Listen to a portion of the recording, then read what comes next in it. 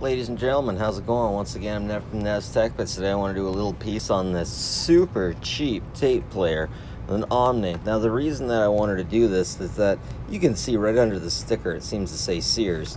Sears house brands were totally cheap, well, electronics. Anything that you got that said Sears was probably going to be cheap. It looks like you got pretty much everything here. It came with external power, battery operated, so it had a microphone on it. Was that auxiliary, earpiece, recorder, volume. Of course, the eject, it's not really quite working. I got it for $3, but seriously, the reason why I really wanted to get it was just because the Omni sticker was clearly over top of the Sears logo. I've had this thing sitting around for a while, and I just want to see that full Sears. Like, why? Why would somebody do this? Alright, so I got the sticker off, and you can definitely see Simpsons-Sears. Wow, it's been a while since I've seen Simpsons-Sears. And on the front, once again, Sears. So, of course, like I said before, Sears was the house brand of Sears. And if you wanted to get something super cheap at Sears, you got the house brand. But who would take it down one level further, seriously? Who would be that guy? Who would want to do something like that? And if we take a look in the battery compartment, we got batteries from about the age-appropriate batteries. What can I say? Oh, wow, seriously, I don't see this very often. Those batteries were rusted to crud. But they didn't even touch the pickups. What are these? Okay, there's a little bit on the pickups, but seriously, are these aluminum or something? That's amazing.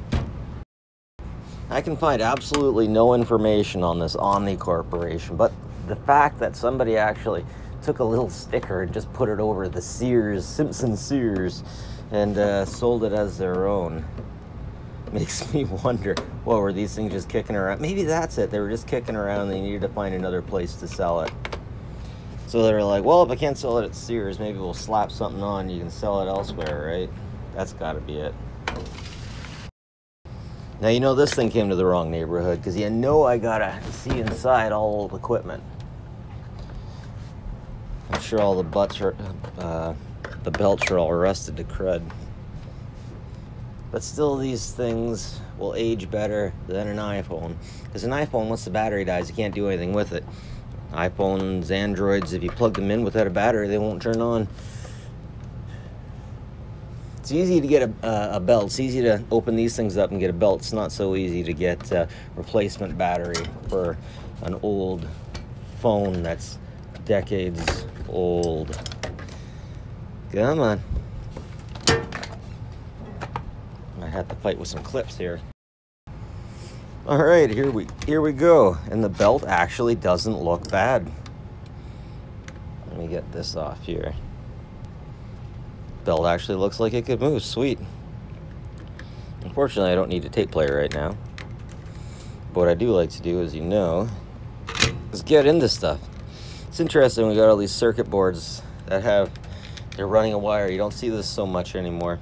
Louis Rossman's great at running a wire if the printed circuit board's not working. But I wonder if it's almost considered unprofessional to run wires like that these days. Wow, it's a big capacitor. Man, I love these old circuit boards. What can I say? Especially with all this mechanical stuff going on.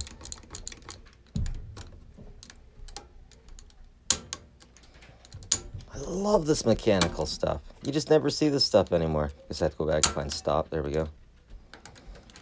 You just don't see this stuff anymore.